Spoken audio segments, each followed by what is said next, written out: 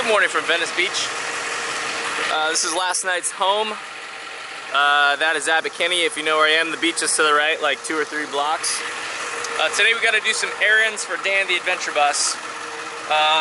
One of which is properly installing these license plates to the vehicle. What's another one? Well, I can't really forget. So it's still early. I can't really remember. But let's go to the hardware store first.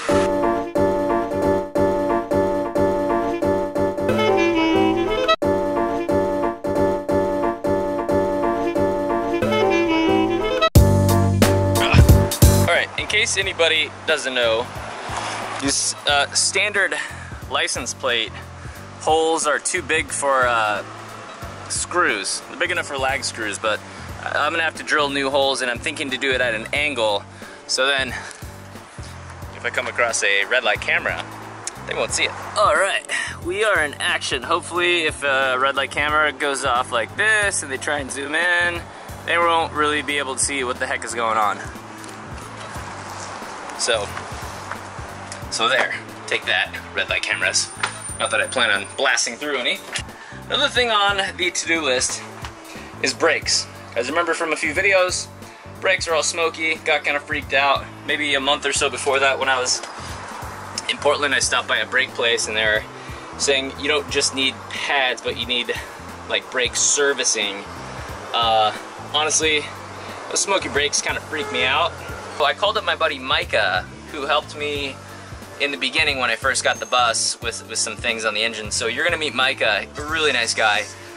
He's a mechanic over at Lamborghini in Los Angeles, so I feel like I got some good help. You know, if you could work on a Lamborghini, I'm sure we can tackle some Ford brakes together.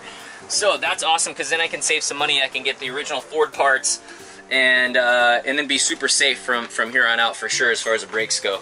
But just as a reference, if anybody out there, there's so many people who are like, Jax, I love what you're doing. I want to get a bus myself or a van, and like, I fully support that, but you should know the reality of owning a used vehicle. It is a mechanical device. Mechanical devices all fail at some point, or they all have something wrong with them. And especially when you're pushing around like 8,000 or 9,000 pounds in a vehicle, there are a lot more things to go wrong. So that being said, do be encouraged by what I'm doing, and if you do want to save money or do some epic travels, for sure, I highly recommend a school bus or a van. But just know that there are going to be more expenses than just the purchase price, and don't be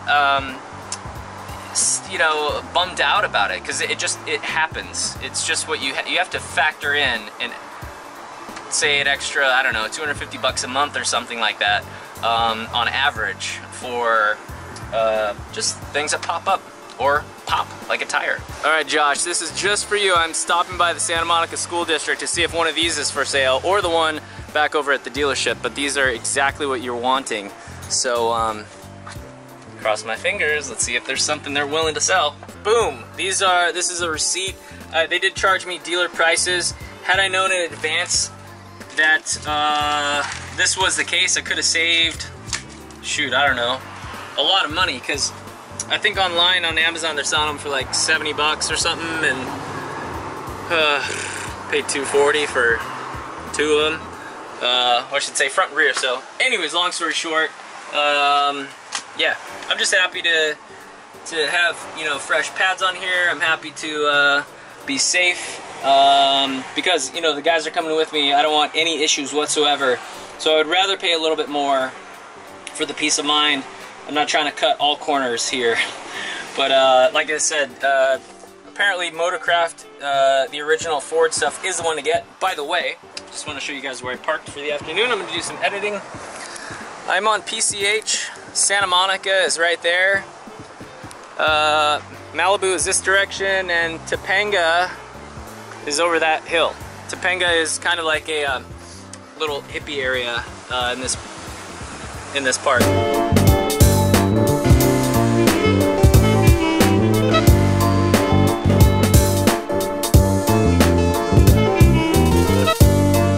So that's it for today. Thanks so much for watching.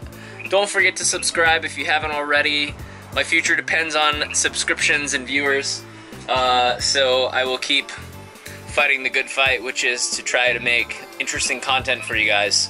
As you can see, real life happens, like brakes and license plates and little things like that. So anyways, in a couple days we're hitting the road.